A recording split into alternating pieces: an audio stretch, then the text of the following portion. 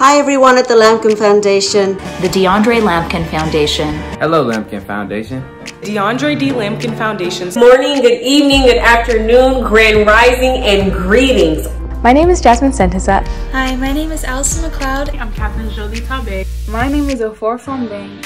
My name is Thomas Lee. I am Amaya Ariel McGee. And I'm hoping to be the first woman in my family to receive a doctoral degree.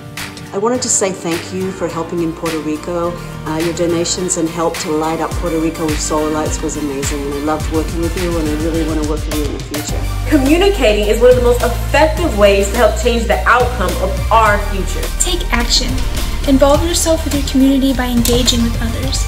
I'm super interested in the processes of marginalization and othering, and that translates into a passion in volunteerism and focus on community building. I wanted to join this panel to increase public awareness of available community resources, better enabling people to make informed decisions about topics like eating healthy food, exercising daily, or being positively engaged within the community. While civic engagement can always start with one person, it takes a community to make a change. An idea can stem from one person, but if they don't have people backing them up, if they don't have people helping them out, it will just always be an idea. There is room for the volunteer and everyone to get involved. You don't have to have a master's degree or a medical degree or anything to step up and help. Throughout all the several community service activities that I do, I have learned plenty of things.